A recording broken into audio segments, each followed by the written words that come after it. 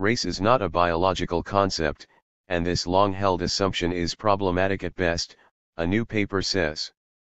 Civil rights leader and sociologist W.E.B. Du Bois argued this concept more than 100 years ago.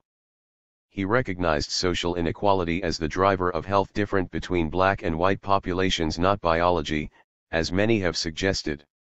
Now, a team of scientists is working to remove the racial concept from genetics, and they're calling on a panel of experts to find a better way to approach diversity as it applies to research and medicine.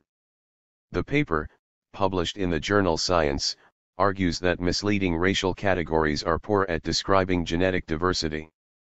It's a concept we think is too crude to provide useful information, Michael Udell, a professor of public health at Drexel University in Philadelphia, told Scientific American.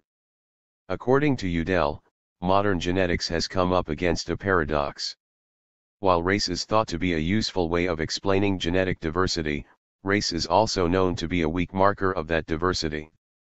For instance, complete genomes from different parts of the world show even between Africa and Europe, there is not a single absolute genetic difference. As well as being inaccurate, the authors say assumptions about genetic differences can fuel racist beliefs. In 2014, leading geneticists from around the world have joined forces to slam a new book which claims there is a biological basis for racial differences in behavior.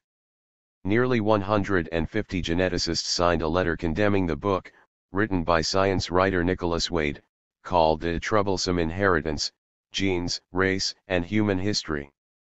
The book sparked controversy after claiming recent human evolution has led to racial differences in economic and social behavior. The researchers of the current study claim racial assumptions, such as those highlighted in Wade's book, can be dangerous when it comes to medical treatment.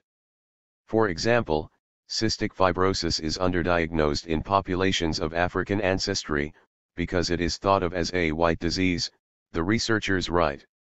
Scientific journals and professional societies should encourage use of terms like ancestry or population to describe human groupings in genetic studies and should require authors to clearly define how they are using such variables, the researchers say.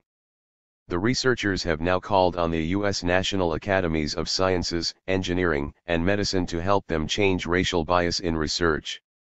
They want to put together a panel of experts that can come up with ideas to shift the emphasis towards social status, culture, and ancestry. The paper is a collaborative effort between Michael Udell of Drexel School of Public Health, the University of Pennsylvania's Dorothy Roberts and Sarah Tishkoff, and Robert DeSalle from the American Museum of Natural History.